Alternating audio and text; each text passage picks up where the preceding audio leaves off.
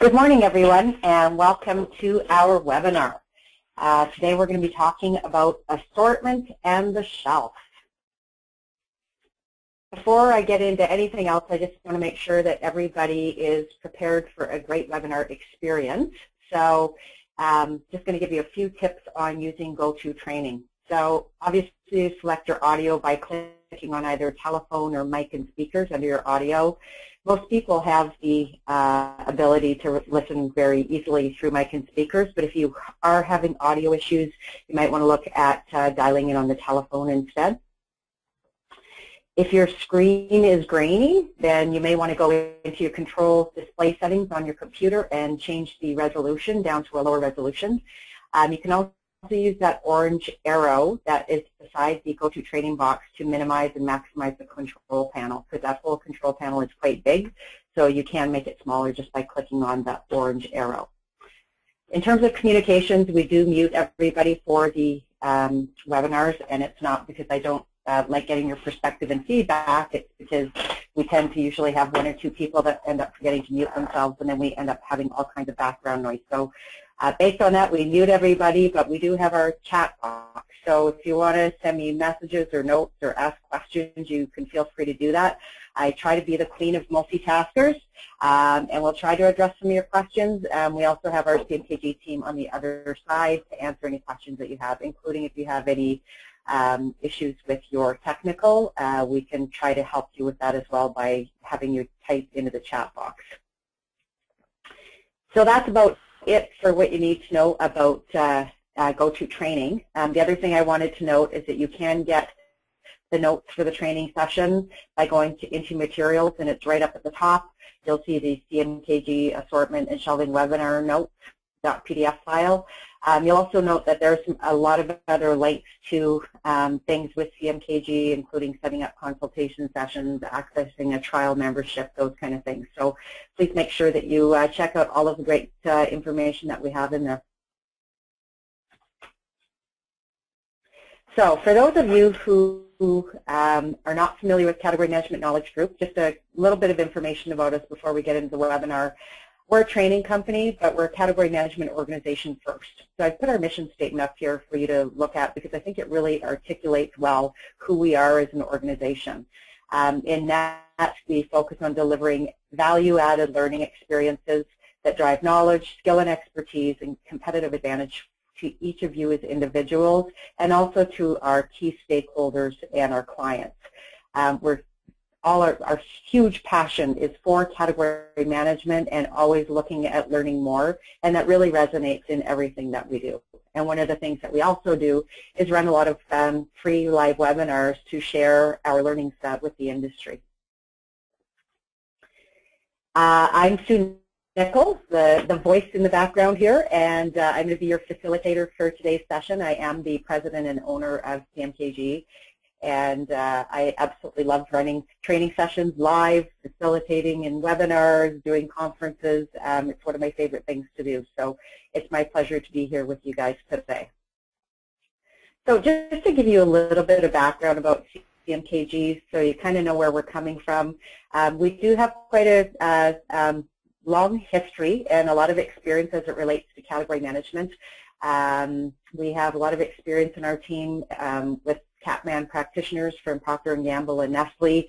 I personally was working for Procter & Gamble for almost 20 years, and I led their Canadian category management team and also was a major team member on their global board. Started Category Management Knowledge Group in 2004, so we're over 10 years old now. We were the first company in the world to actually offer online category management training. And when I first came back to my team and said we're going to create category management training online, they thought I had lost my mind. Then in 2010, we were the first training company in the world to be certified by the Category Management Association. We also developed our own retailer curriculum that tied in with certification that we rolled out in 2011. We also added in case studies, so we've really realized that a blended learning solution, our training is all the basis of it is online, but we really believe strongly in a blended learning program, and one of the great components of a blended learning program is case studies, which many of our students and clients take advantage of. In 2013, we started focusing on the value equation. It's not just about checking off boxes and making sure that you finish the training courses that are required. You need to start embracing learning and thinking of it as an ongoing benefit to both you as an individual as well as your team and organization. And so we really developed a great value equation for clients if you're interested in learning more about that. And we've also developed best practices. So we've gone from, we do have canned programs that you can buy, and it's very simple, but we also, for corporate clients, we like to work with them to really understand what their needs are before we even try to put together a plan for them, and then we tailor a program for both their short and long-term needs to really make sure that we're meeting exactly what it is that they require for their team or organization. So that's it. I'll give you more information about CMKG at the end because this is not a promotional thing about CMKG necessarily. But I was at the CMA Category Management Association conference last week, and they're the certifying body for category management for North America. And I also have been sitting on their collaboration steering committee. If you haven't heard, they're actually releasing in November an excellent white paper on collaboration. And it has been a team of about 25 people who have been working on this across a lot of different retailers, manufacturers, and like I said, I also had the pleasure of working on this team. It's one of the greatest projects I've worked on with some very high-level people. One of the things that we ended up developing as the white paper was being developed was a collaboration model. So this is CMKG's collaboration model, but basically collaboration is the buzzword, if you haven't heard, for 2014 and definitely going into 2015. But it's really important to understand that there's different levels of collaboration, and it's really based on the data and tools in your organization, the research available, the personnel, and how trained and experienced and how much access there is to multifunctional teams. And that really affects the output as well. So at the level 1, you have less data, less access to research, and less resources, and not necessarily going in as a multifunctional team. That's going to result in some collaboration. It doesn't mean you're not collaborating, but it's more of a tactical and transactional solution. Then you get into level 2 where there's more data, research, and personnel. And then level 3 is really that high-level collaboration that a lot of companies are trying to attain, and they're really struggling to do that. So we actually ran some live sessions at our conference, at the conference last week, and they were all about activating collaboration. And I had a lot of great discussions both with some retailers and with quite a few suppliers who are really struggling at the strategic level across their tactics. And so basically what I've decided to frame this webinar today around, I'm going to be talking specifically about assortment and shelving, but really talking about it also from a strategic level, because a lot of organizations are starting to realize, wow, the reason that we're struggling with the whole approach to collaboration and then the ultimate level of really strategic joint business planning between retailer and manufacturer is because we haven't clearly identified our overall corporate goals and strategies individually, and then it makes it very difficult to do the rest of the joint business planning approach, which ends up being very much sharing those corporate strategies and goals and trying to find mutual opportunities that you can then work on to develop your business.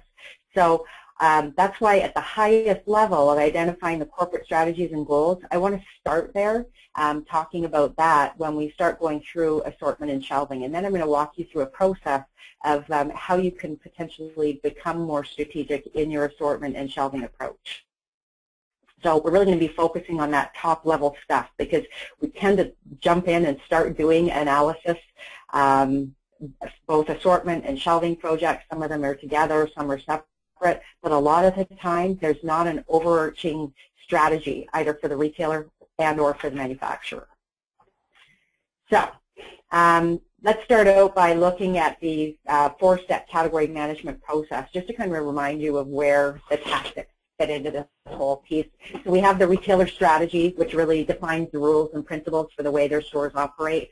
Then the second step of the category management model is developing the category plans, and this is where the analysis is completed and a category plan is developed. This is where suppliers work very closely with retailers within specific categories, and sometimes this is the only level that they're actually working their tactics. So they're doing assortment and shelving, but it's all related to the retailer, but they don't have those overarching strategies of corporately within their organization. What are they trying to accomplish? What are the processes, the principles, and guidelines for both assortment and for shelving? Then step 3 is implementing the category plans and getting them executed at store level, and then finally is reviewing category performance. So really, like I said, and I'm going to probably be reiterating it all through this webinar, is the fact that so many retailers and suppliers jumped into the tactics and do all the analytics, and they have these fancy software packages and tons of data, and they're making shelving and assortment decisions, but it's very tactical based, and there's not that strategic component to it. So there's a lot more strategy that can be tied in that really focuses in on a lot on the consumer. The consumer tends to be left out in a lot of the analytics that are happening. So I'm going to walk you through a process from a strategic level to a tactical level to really make you consider some of the things that you need internally as it relates to assortment and shelving so that you can become more strategic, both for retailers and suppliers, so you can then collaborate in those areas of opportunity. So first of all, organizations need to have overall corporate strategies as they relate to assortment and shelving. Next, they need to have strategies associated with specific categories or business units. And then the analysis happens, the fun stuff, the stuff that we tend to jump into without those first 2 pieces. But when you have those first 2 pieces, it makes it much easier to make those strategic decisions and choices because of the overarching corporate organizational strategies and processes that are in place. And then ultimately, the best shelving and assortment recommendations can be made. So consider these things when you're kind of thinking about how your organization does this for their assortment and shelving processes. First of all, you need processes internally behind assortment and shelving. And another really important note that I hear from clients all the time is, well, we have the software, that's our process. That is not a process, it's a software. You need to tie in with strategy. You need to have streamlined and aligned approaches to doing assortment regardless of what retailer you're working on, or for retailers regardless of what categories they're working on. So you have that strategic and aligned approach that to make sure that your target consumer and those pieces are really being pushed through all the way to developing the assortment recommendations. And finally, another really important note is that training on an efficient assortment or a shelving tool does not mean that you're trained on the fundamentals of those tactics, and it doesn't mean that you're trained on category management, especially when it relates to shelving and assortment. So many organizations and senior management say, well, we do, space training. We give that to our entire category management team. People know how to make planograms. That's not the same as shelf strategy. And the shelf strategy piece should be training that's incorporated into every part of your organization that impacts or makes decisions that relate to the shelf and product assortment. So some really big opportunities there. There's a lot of different ideas in there. And this is really based on a lot of the discussion, like I said, that we've had with both suppliers and retailers and why they're having some of their struggling of their category management team ending up being so tactical, and this can have a lot to do with it. So I want to go through each of the steps in more detail. So I'm going to start out with step 1, which is the corporate strategies. So when I go through these steps, I'm going to be breaking it out from a retailer perspective and a supplier perspective. My thoughts on this is that retailers should understand the supplier perspective, and suppliers should understand the retailer perspective. It's all part of this whole attempt to collaborate. So for retailers, you need to confirm your retailer strategies based on your format strategy, which directly affects assortment and shelving. So, for example, hypermarkets can carry up to 100,000 SKUs in their stores, while grocery stores can carry anywhere between 25 to 50,000, and hard discount can carry as few as 1,000 SKUs. So obviously, format strategy significantly impacts shelf and assortment.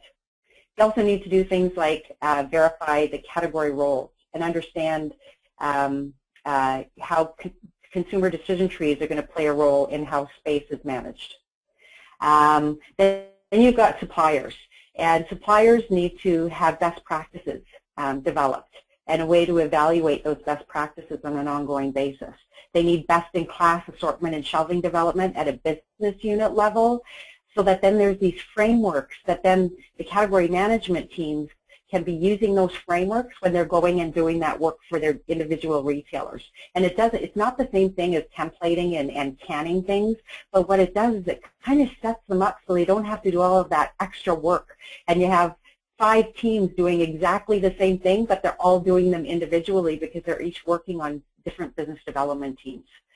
Then you need to integrate into the business unit plans those best-in-class approaches for assortment and shelving, and then you need to execute those best-in-class approaches and principles and processes into the retail sales organization. So really some important strategies in order for you to be able to kind of set up that framework to be able to have a more strategic approach to your assortment and shelving. So let's go through some examples.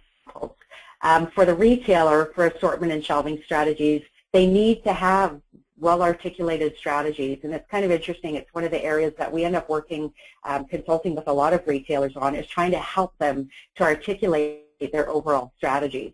So these strategies need to reflect what they're trying to accomplish corporately, not at a category level, but corporately in these tactics that consider the consumer that's shopping in their store format or banner. And they need to have these overriding strategies, rules, and principles that really help to guide their category management teams when making specific category assortment decisions. Because otherwise, everyone is making decisions potentially differently, and so you're sending different mixed messages to the consumer as well. And they also need to share these strategies, rules, and principles with their supplier partners, and especially with if they have vendor partners or category captains or whatever they're called, so that they really do understand what the retailer is trying to accomplish, so they can also come in with better plans and ones that align to exactly what the retailer is trying to accomplish. Hopefully that makes sense. I mentioned about, and I want to give some examples here too. So I mentioned that many benefits of planogramming are intended to satisfy the shopper. So maximizing shopper friendliness relates to the consumer decision tree. And a full consumer decision tree maps out each of the decisions that a shopper makes when selecting a product. So for example, if we take the pet food category, we can see there's 4 main decisions that a shopper must make. And it's important to note that not all decisions are made consciously by the shopper, and that all the decisions may take place in a split second. And it's therefore important that the shelf is set up to avoid shopper confusion and aid the decision-making process, and also that the analysis is done the same way, so that you can look at your data in exactly the same way that the consumer is shopping the section. So if we take a look at the pet food example that I've got here, a shopper looking for pet food is first going to choose whether they're looking for dog or cat food. And there might be other animal foods as well, but we're just going to focus on dog and cat for simplicity. Then, assuming that they're shopping for dog food, the next decision is whether they're going to be looking for regular feed or treats. And then if they're choosing regular feed, then the next decision is on format. Are they looking for wet or dry food? And then, having chosen wet food, the brands available to decide from are like whatever the brands are within that specific segment. So this is really how the shelf should be allocated as well. And in a few minutes, I'm going to show you an example of how to allocate the shelf that way. The interesting thing is that we work with a lot of suppliers, and in some supplier organizations, the marketing team has the consumer decision trees, and they don't share them, because they're too proprietary and they don't want them to be misused or abused. But the thing is that this is the kind of stuff that really adds incredible value to retailers. So huge opportunity to really make sure that you're using those and maximizing the use of those consumer decision trees with retailers that you're collaborating with. So that's from a retailer perspective. that overall corporate strategy. Now I want to talk a little bit more about the supplier corporate strategy and that perspective. In a lot of organizations, the Catman team is a tactical role that fits in at the end of a process that starts with product development, then it's handed off to marketing, the new product, and then to sales to put a sales spin on the brilliant ideas and plans that have been developed.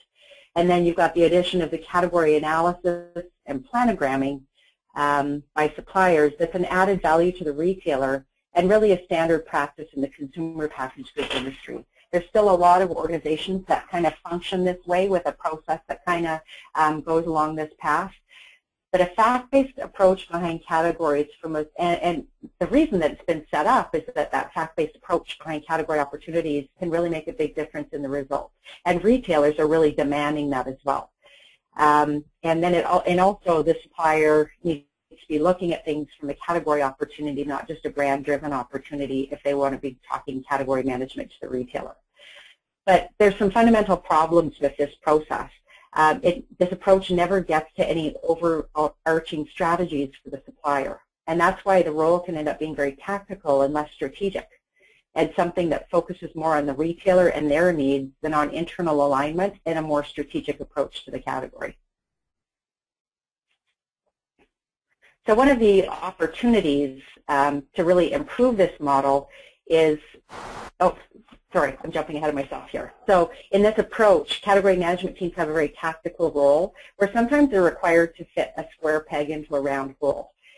There's interesting goals and objectives set internally. A lot of the time marketing ends up setting distribution targets based on internal volume requirements, and in a lot of cases the strategy will be, we want 100% distribution in all retailers in the United States or something like that, like some crazy distribution target that's absolutely not going to work. And so then all of a sudden, some of those volume objectives are not going to be met. And then those distribution targets, those are required to be achieved by the sales organization.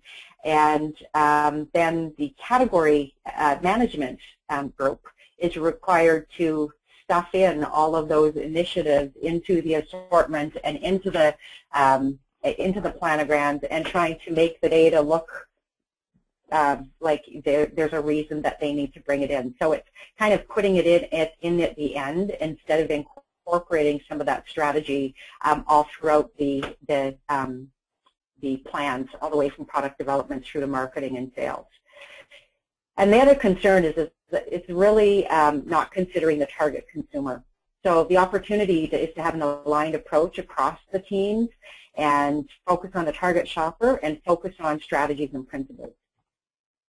So the opportunity is really to add in that category analysis and understanding across multi-functions within the supplier organization, from product development to marketing to sales. And so that category approach is considered. And then sales no longer has to rely on a relationship for selling only and lots of money to get new products listed. A fact-based valued add approach can be invaluable to the retailer, and it creates a tailored approach for retailers based on their strategies. And it also allows suppliers to do a much better job in terms of planning and really having more realistic expectations in terms of new product launches. So suppliers who are able to adopt this can become much more strategic with their new product launches through strong category and consumer understanding. And also suppliers need to ensure that they're communicating with all functions at the retailer who they're involved with. So I've already mentioned about multifunctional teams. It's not just the category manager who is affected by innovation and those kind of things, and that's why multifunctional teams are so critical in a more collaborative approach to business. So suppliers need to have formally developed strategies and shelf and assortment integrated across their organization. So some suggestions, have some best practices created with corporate guidelines and principles in how, as an organization, you do assortment and shelving. And then developing those best-in-class category standards to create that framework for all of the work. Then you integrate it into categories. So for all of the key categories where you do category management work, then those best-in-class standards are integrated into category plans as well as new item processes. And that includes gold standard planograms and assortment. And then executing at retail, completing retail projects. So this is where we tend to jump in a lot right now, but completing the retail projects using those best-in-class standards, guidelines, and processes, instead of individuals on all these retail teams having to kind of start from scratch all the time. A lot of that background work is done for them, so they can really jump in and get deep fast, but at a much more strategic level. And then also checking and adjusting internally that process to make sure that it's staying robust, it's tying in with all of the key data sources, all of that kind of stuff.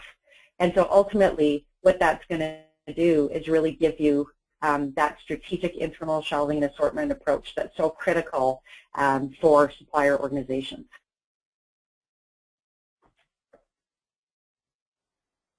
So here are some questions that I would like for you to consider, and I'm just going to run a polling question here just to kind of get some gauge kind of from the audience today.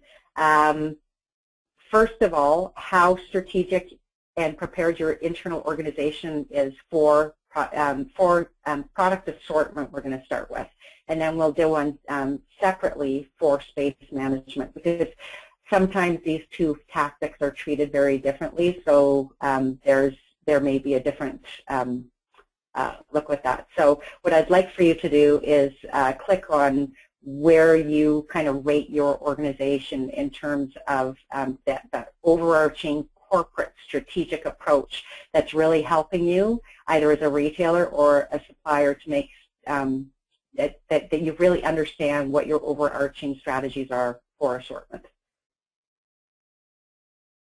So I'll give a few more seconds here. I'd like for everyone to plug in with their response.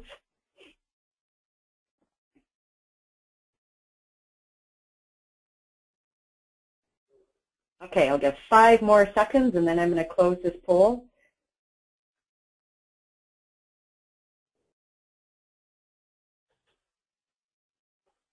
Okay, so let's take a look at the results here.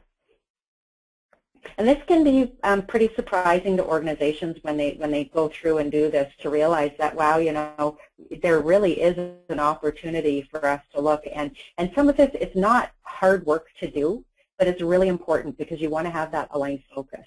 So I have a really whacked out looking screen here right now, but hopefully you can see the results of this this polling question. 14% have high strategy at a corporate level on assortment, 64% on with a medium strategic approach, and 21% on a limited. And there's quite a few people in this, so definitely some difference in terms of the level of strategic approach from a corporate perspective. So let's go to the second question, which relates to your strategic approach from a shelving perspective, and see if that differs at all. And be totally honest. Don't put this in as where you wish you were, but where you actually are in terms of your overall strategic approach to shelving.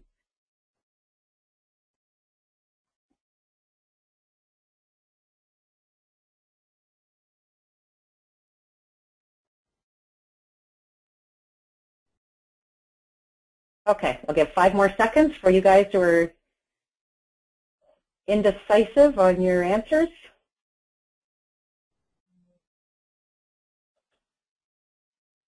Okay, and I'll share those answers now.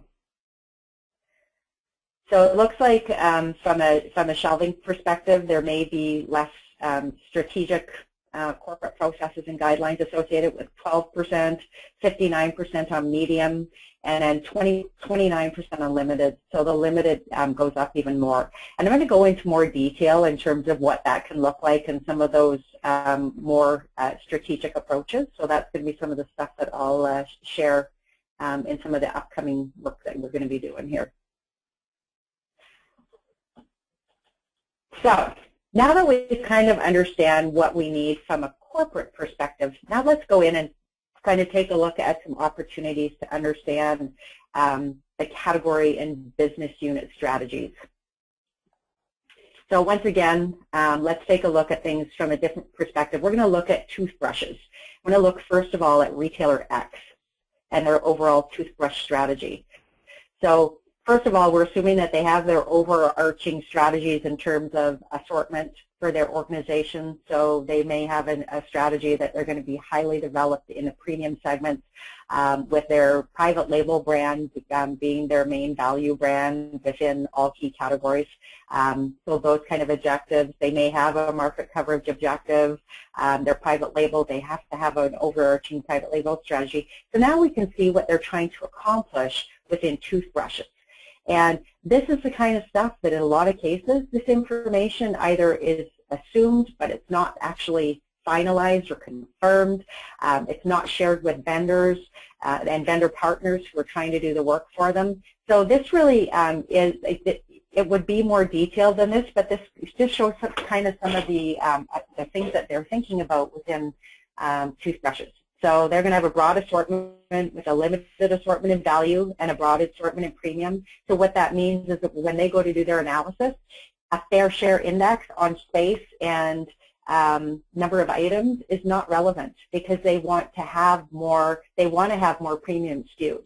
So they want to have high fair share indexes. So if there's a 20 share in toothbrushes of a category share, they might allocate 30 or 40% of their assortment and or space to the premium segment because they want to be highly developed in it. So really important to understand that. So then as a manufacturer, if you're going in, that you're not telling them that they need to cut back on their premium support because you understand that that's exactly what they're trying to accomplish and they're actually succeeding at it. They might have a market coverage objective, so that this is the percentage of SKUs that they carry that are represented in the market. So it might be very high on this important category for them of a 90. So they're going to carry SKUs that represent 90%.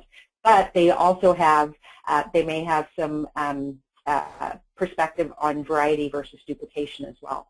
They have a private label strategy. Their private label competes with value segment in manual and in the battery segment.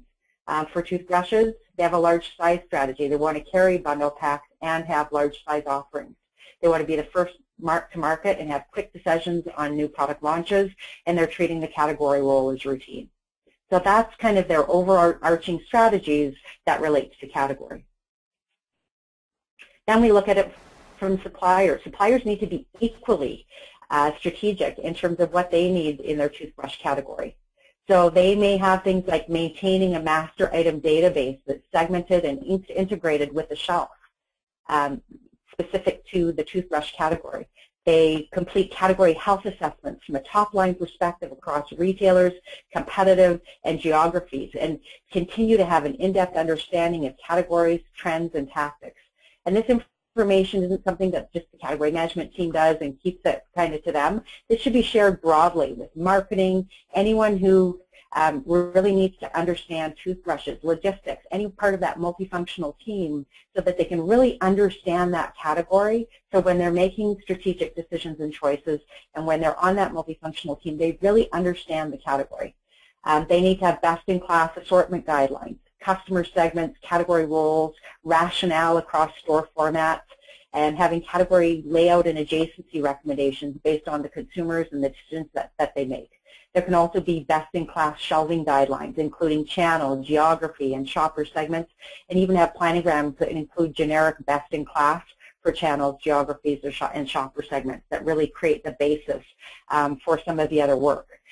When it comes to planograms, there's so many organizations who are still not using or inputting data into their planograms, and it's such a shame because it ends up being that they're so focused on all of the tactical and they're creating thousands of planograms that the most important and valuable piece, which is that value, understanding some of the ways that you can measure shelf that are phenomenal measures, and I'll be showing those to you in a few minutes as well.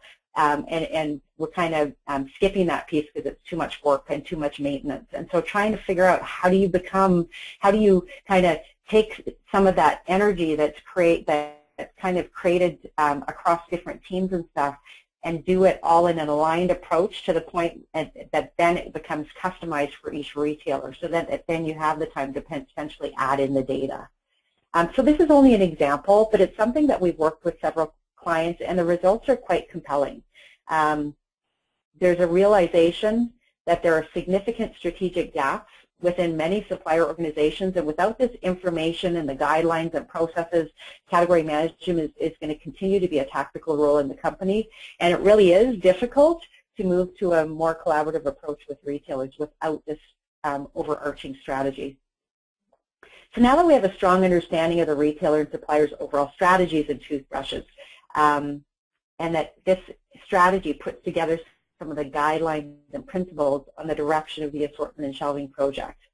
And it's why different retailers require different assortment recommendations, and why suppliers can't do a one-size-fits-all or a retailer-by-retailer tactical approach to assortment and shelving.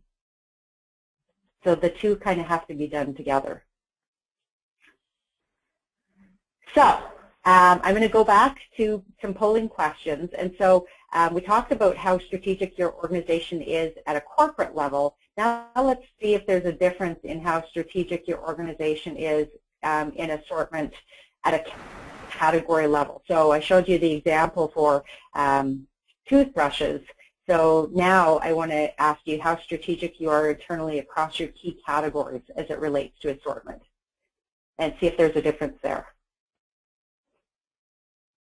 And I always find this very interesting because a lot of the time, and my expectation here is that we're going to see that there's a much higher strategic approach at a category level than there is at a corporate level.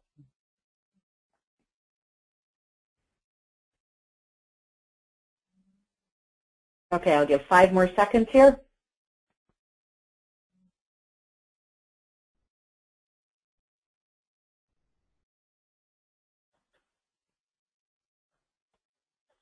Okay, so let's take a look at these answers.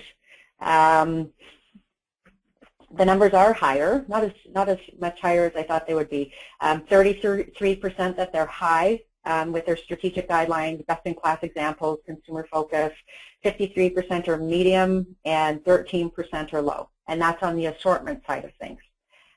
So let's take a look and see how that differs from the shelving side. So same question, how strategic are you on the shelving side when it comes to at a category level?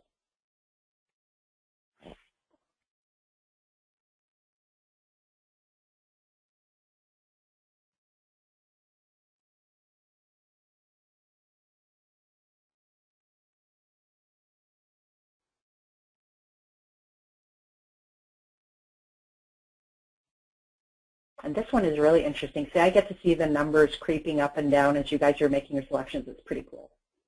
I get really excited about this stuff. Okay, 5 more seconds here to plug in your answers.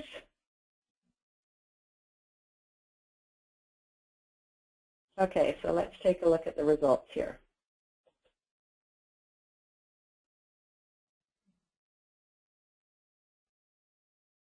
So once again, much lower on shelving than on assortment, which is kind of interesting, kind of scary actually, because if you're highly strategic in your assortment, but you're not bringing the strategy into your space and into the planogramming, then you know, there might be a lot of great strategy happening in the assortment that's not happening in shelf, and shelf is obviously where things are being executed as well.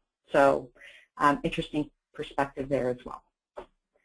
So one of the things that you might want to do is kind of try to capture on your own time some of the areas of opportunity that you see, and start kind of working, if you're a manager of a category management team, kind of start trying to develop some ideas and plans of ways that you might be able to start to influence these things, and or find somebody in your organization that can help you to champion that higher up, because it obviously has to have some association from a senior management perspective as well.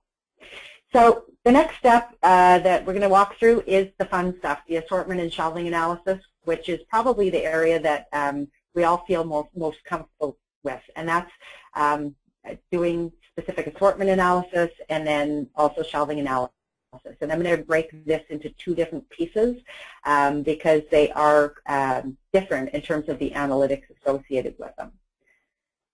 So the assortment analysis step results in typically in suggested product lineup. It can be based on market coverage. It can be based on variety versus duplication. It should tie in with those overarching strategies, particularly for the retailer perspective if you're completing retailer product assortment, and also product listing and delisting validation. When you do assortment analysis, a lot of organizations have the push of a button approach to assortment, which is critical. I have absolutely no problem with that. But one of the components that should be considered is that I always tell people before you start doing any kind of deep dive analysis, take an hour before you do it and do a category assessment. Review what's going on in the category, who's growing and declining, or baseline sales up or down, what's driving those baseline sales. Is it assortment and new items, or is it promotion, or is it display or pricing, or what are the dynamics of the category? Also looking and understanding the trends and those kind of things, because that kind of information can really help you. And then if you start looking at category and segment productivity first, and understanding what's the share per SKU, the share of items, fair share index, those kind of things from the segment and brand perspective, and also trying to tie that into to say, okay, I know that the retailer wants to be most or least developed in these areas, then you can really go in and do effective item analysis very easily because you've already seen where the biggest areas of gap and opportunity are. So really a great way to do and approach assortment that might not be completely available within your assortment tool. But you need to start with that top line category understanding. And that's regardless of what tactic you're going into and doing those deep dives on. Look at the overall category first. It's a great way to start and can give you perspective that otherwise you may not realize. Same thing for shelving. If you're doing shelving projects, doing the category assessment, reviewing, reflecting on the overall strategies, and then you can do all kinds of category and segment productivity analysis, the share of shelf profit per square foot, sales per square foot, and so on. So there's a lot of different calculations associated with it.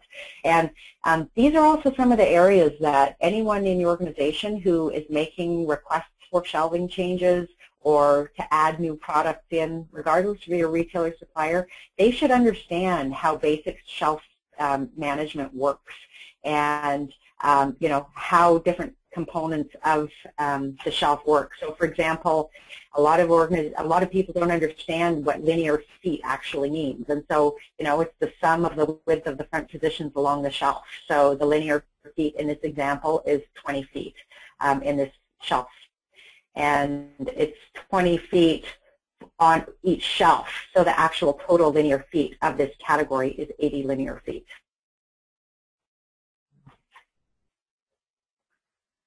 And then we've got cubic feet, which equals the total space occupied by the height times the width times the depth. So in this example, height varies by shelf merchandise space. Some shelves are 12 inches high, some are 30 inches high. And then this is multiplied by that 20 feet, which is the total width of the shelves, times the shelf depth. And once again, this may vary because the bottom shelf may have deeper shelves. So the calculation for cubic feet can be more complex than linear feet. So let's see what the difference is from an analytic standpoint if you're doing linear feet versus cubic feet.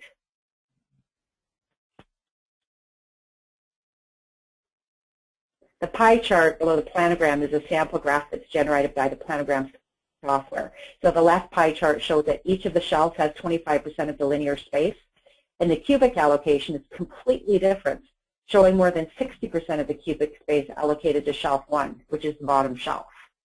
So as we learned from looking at cubic space, the discrepancy is in shelf 1, which is both deeper and has a taller merchandise space. So if you have your merchandising team internally and a supplier who's saying, well, let's move it down the bottom shelf and this and that, and if they're not considering these kind of things, then they don't understand why the planograms don't get approved or executed when they're sold into the retailer, when they go in and present these to the retailer. Most companies only look at linear space, but some categories that have large products or large merchandising spaces should be considered with both linear and cubic space.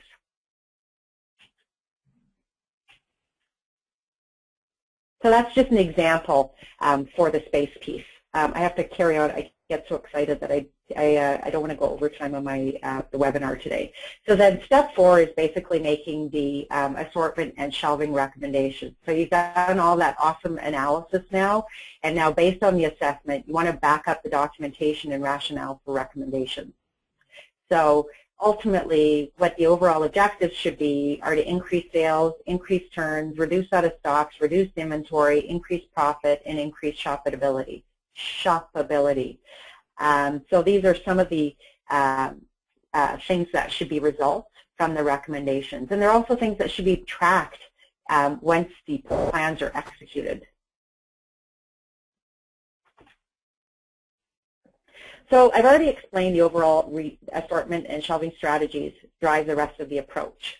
So now that we've established what efficient assortment and shelving are, and that the strategy drives the rest of the process, I want to talk a little bit about science and art and how they're both required in the process, because science is really where the analytics come into play in the process, and that's all of the analytics, the software, all of those kind of things. But then you've got the art for assortment and shelving, and the art piece is a little bit different and is the part that a lot of different components are required. For the more artistic touch, it's driven by experience and deep strategy understanding. It talks about variety versus duplication, incrementality and cannibalization, innovation, and consumer and shopper. And there's different ways to approach that art component, but it is a piece that goes beyond, and that's where that whole overarching strategy piece, that corporate strategy piece, especially for suppliers, can really play a role in here. Because if you have fantastic information on incrementality and cannibalization that you can be incorporating into the assortment and shelving pieces, then how do you tie that in a simplistic way? Because it also can't be something really complicated or hard to understand, or once again, it's not going to be easy to roll out or explain to retailers. So hopefully by going through this, you'll agree with my conclusion that many organizations need to be more strategic in their shelving and assortment approach, both from a retailer and a supplier perspective. So I've put together some basics, things that are examples of things that multifunctional teams really need to understand about assortment and shelving. So first of all, optimizing the product mix and shelf space in any category in the store is critical to driving volume and profit, both for retailers and suppliers. Both efficient assortment and shelving can require a large time and resource investment for both retailers and manufacturers. So based on this, many organizations have invested in sophisticated assortment and space tools to reduce the time and resource investment. The incredible automation that can be done through these software applications really allows for decisions to be made within days instead of weeks or months. But the problem is that there's almost such a reliance on the software and the tools that it gets confused with capability and processes. So I mentioned it before, in many organizations their process is the software, which is why it ends up being tactical and sometimes even administrative tasks associated with some really incredibly important tactics.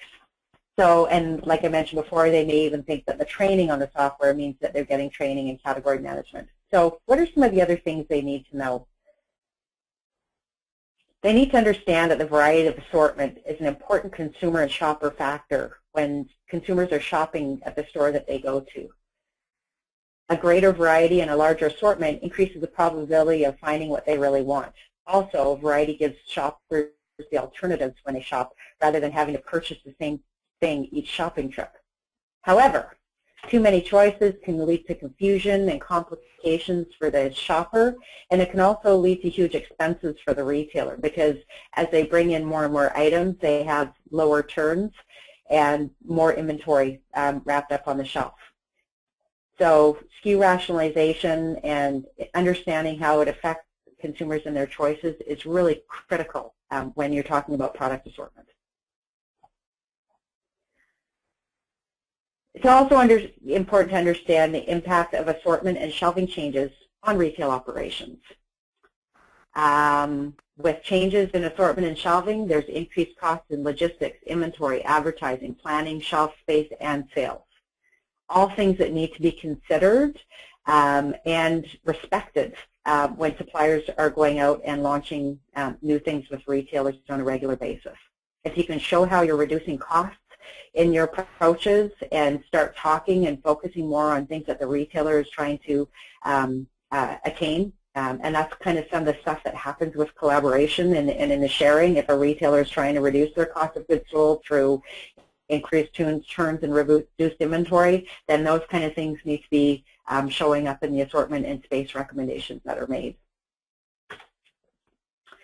Adding new items to the assortment or reducing items to the assortment is an ongoing process for retailers, and it fits within the category management framework. To be effective for a manufacturer or retailer, an assortment process needs to meet some key criteria. So you have to have that internal process. It has to be treated as an ongoing process, not as a one-time project. The process needs to be consistent across business units, categories within your organization. It drives efficiencies and really enables people to build expertise in the process. A consistency across time is also beneficial. So frequency of assortment to be done, all those kind of things. Every category can have a different frequency, but there needs to be a plan. The process needs to be simple and straightforward. The more complex the process is, the more room there is for mistakes or delays. You can get caught up in all kinds of bureaucracy and red tape if it's too complex. And at the same time, the data and tools need to be robust to ensure the most accurate, insightful, and actionable recommendations. Now let's talk about a little bit about some of the shelving things to teach your organization. In terms of planograms, planograms are more than just a graphic image or diagram that includes fixtures and products that are specific to a category. Unfortunately, a lot of organizations continue to treat them as just that. But you can turn planograms into a graphic image into an analytic engine that populates sales and movement data, which enables the user to calculate empowering information associated with movement on the shelf. And they can also become marketing tools using the usage of graphics and signage and adding in displays into planograms.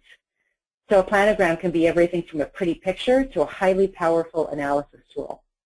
And I won't harp on about that. You really should be thinking about those analytics and stop focusing so much on the pretty pictures.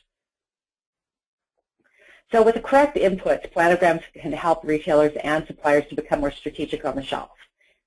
First of all, the retailer's shelf strategies need to be understood. Different retailer strategies can directly affect shelf layout and overall targets and objectives for a planogram. Next, the retailer's fixture dimensions, including section sizes, gondola measurements, and shelf measures need to be input. And these can vary significantly across retail stores within a chain. And in some chains, if they're older ones or independents, then you've even got a bigger mess on your hands because they're all different. And then lastly, product information needs to be included. There's much detail required at a product level to maximize the use of the planogram software. The most important thing here to note is that the addition of data and segmentation at an item level turns that planogram from a pretty picture into an analytic tool. So let's look at an example of the product data requirements in a planogram. Here's what you need in terms of product information, but the additional product data requirements include the average unit sold per week per store, the cost per case, and average unit price, and the units per case should also be available in the product data. Then, once this data is made available, the analytic possibilities are really fantastic. There's literally hundreds of automatic calculations available within the more sophisticated software programs once those few data points are input. Some organizations opt not to input those few measures because of the extra time that it takes. But look at these incredible, delicious measures that come out of software that has the right inputs put into it. A lot of the things that are so important for retailers and suppliers internally to understand really how, for suppliers, how they play on the shelf and how they compare to their competition in terms of some of these really strategic pieces that then you can start talking to retailers about. But without those inputs of data, you never get to this point. Also, by segmenting the item data, I already talked about it a little bit about the consumer decision tree. All of the assortment analysis can be done to see how the consumer sees the category, and then the planograms can be developed based on the most important consumer segments. So we already went through the decision tree in dog food, but then what we can do is we can use these consumer decisions to strategically set up the shelf based on how the consumer thinks about and shops the category. So the consumer decision tree is pivotal in creating strategic planograms. So really, you have to think about, are we using our consumer decision trees in our assortment and our planograms? Like I said before, many marketing teams have invested in consumer decision trees, but they don't even share them internally, never mind with their retail partners. And huge, huge opportunity here. And everybody should understand those consumer decision trees. So it would help sales and marketing understand the implications of innovation on product assortment and the shelf for the retailer. I remember when I was at P&G and we launched a compact laundry detergent, and one of the biggest selling stories was the impact on the shelf by moving to a more condensed product. And we had the data input for every single huge, large retailer, and we're able to show the impact on turns, inventory, out of stocks, everything. It was a fantastic experience. But I remember another time when we launched a product that didn't consider the shelf at all, and it was actually too tall by about ½ an inch to fit on most retailers' bottom shelves. And so for that reason alone, a lot of retailers couldn't carry it because they weren't willing to go and reline every store for a relatively insignificant product launch. It also helped to understand internal brand results versus competition and across segments. What are the biggest strengths, weaknesses, opportunities, and threats on the shelf that need to be understood and perhaps remedied? So hopefully you realize strategic assortment and shelf management isn't just for the people who are doing that more tactical work within supplier organizations. Anyone involved in developing or selling in innovation or business plans need to be educated about assortment and the shelf. Doesn't mean they need training on the software, but in the principles, best practices, and some basic analytics will help move your organization forward significantly. Then we have retailers. Retailers also need to be educated about assortment and the shelf, and they need strategies, guidelines, and processes in place that allow folks within their organizations to make aligned decisions on these tactics as well. By developing data-rich planograms, including key measures that are important to the retailer, decisions that will affect the shelf will be made more strategically, and implementation at store level is going to be more successful. So assortment and space management need to go beyond the scope of category management and space management teams so that different functions within the retailer really understand the implication of category decisions on assortment and on the shelf.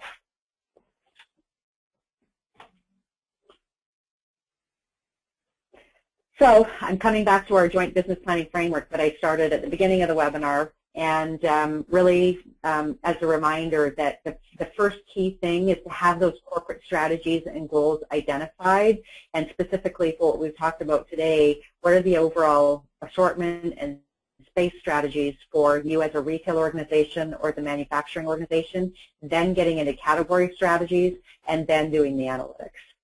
Much more effective way, and that's how you're going to help to get to a more collaborative approach. So I hope you found that helpful. Kind of a different spin on webinars that I do, but I like to bring in things that are current and things that you know, we were talking about at the conference last week. So hopefully you found it interesting. I am going to be walking through now a little bit more about Category Management Knowledge Group, and just in a few slides, if you want to stick around for a few minutes to get to know us a little bit better. I mentioned at the beginning that we're a category management training company. We have an online training approach. It's all accredited training, but that's not where we stop. We tie in with custom client schedules and live webinars to increase engagement and retention. We add in case studies to enhance the learning experience. For a lot of our clients, we also run live sessions, which provide an opportunity to further discuss and practice new skills. And we also have an ongoing support team. So regardless of if you're an individual who wants to take training or you're a large organization, our ongoing support, our support team is bar none one of the best around. and really does allow every student to successfully complete their training as much as we can help them out. And we have a very, very big fan base of students who continue to come back for more and more training with us, and clients. We have a lot of very long-term clients. So we really realized that our approach to training was actually very similar to our approach to the category management model. So we want to work with potential, I guess, prospects to create a custom solution to meet your needs. So we start with a discovery and consultation to really understand your objectives, short-term and long-term. Then we work with you to develop the right training plan, whether it's for you or your team or an organization, and we co-develop that with you based on your specific needs. Then we execute it throughout your organization, and then we meet quarterly with you to review the results and tweak the plan to stay on track, assuming that you're the one that's going to own the training long-term. So we don't just sell you something and leave. We're with you all the way through the process. We have 3 different types of programs. You can have team programs, so you can have a common program across teams. We have individual programs, and we have all course programs where you can have access to all of the courses. And for organizations that have over 50 people, this is the most cost-effective way, and it does give you a lot of flexibility in terms of how you can set up courses and programs and curriculums for your organization. So regardless of which way you choose, it's all industry certified. We have great access to some other components that I'll walk you through in a little bit more detail in some of these other slides. These are our sets of courses. So we have certified courses and non-certified courses. Our courses are all certified by the Category Management Association. And so if you take all of the certified courses, you would qualify for all 3 levels of accreditation with the CMA. And then we have non-certified courses that we are continuing to develop as well. Everything from in-store marketing to retail. We're working a lot on the convenience channel right now, and also on our trade promotion and trade management. So you can either pick 6 courses that you want to take and just take those, or you can everyone can take different ones. It really depends on how you want to approach it. We also have all these different types of programs that I explained before. We have our foundational, intermediate, and advanced programs, and if you're interested in certification, those match up with certification requirements. And you, like I said before, you can build your own programs. Something else that we have that's new is our Day in the Life of a Category Manager program that we have just rolled out with a client, and it was received so positively that we're expanding that and offering it as a live half-day session. It's perfect for key account management teams, marketing teams, anyone who really needs to better understand retail. Will benefit from this half-day session, and it would be me that would be coming out to facilitate it. It's a really awesome half-day. It's a very fun program and full of insight for organizations who really are trying to better understand their retailers. We also have these other options that I mentioned before.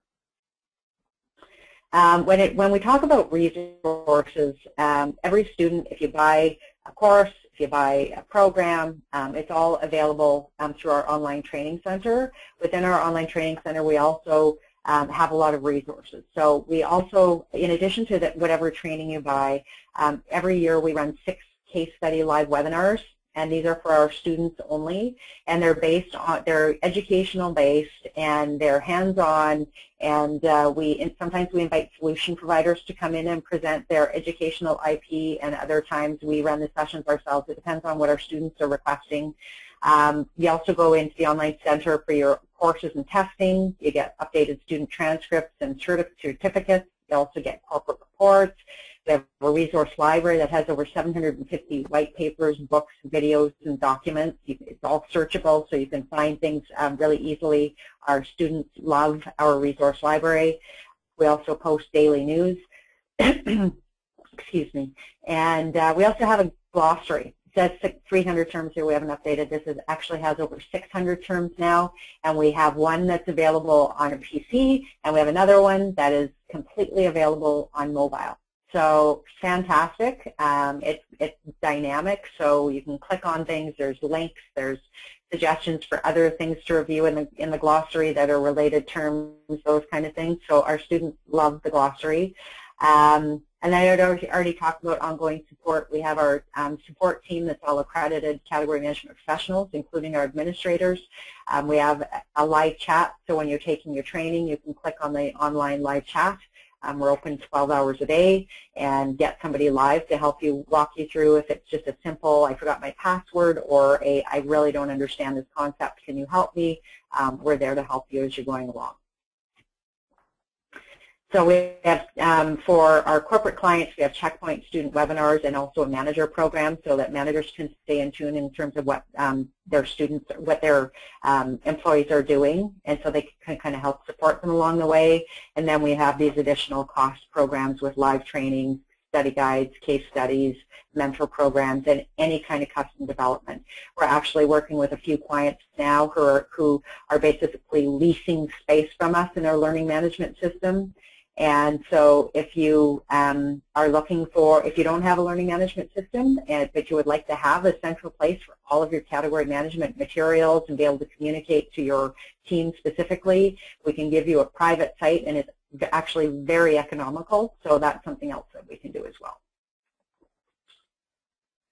So that is it for the webinar for today. So in terms of next steps, if you are interested in checking out our online training and resource center and seeing what it's all about, then you can request a trial membership. You can go into your materials section and you'll see one. I think it's about 3/4 of the way down the materials list that's requesting the trial membership, and you can get 2 weeks access to it so you can see for yourself what it looks like.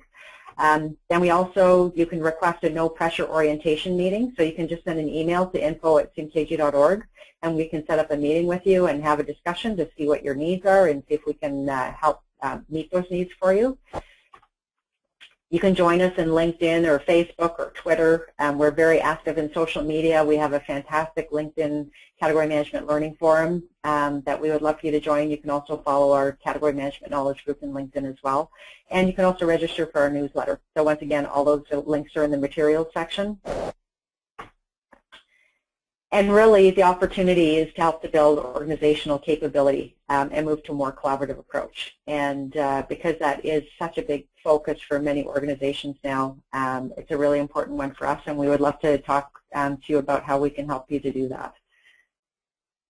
So if there's any questions, please type them into your chat box right now, and we'll stay on the line for a few minutes. I thank you all very much for participating in today's session. And I'm just going to read some of the questions here and see if I can address them.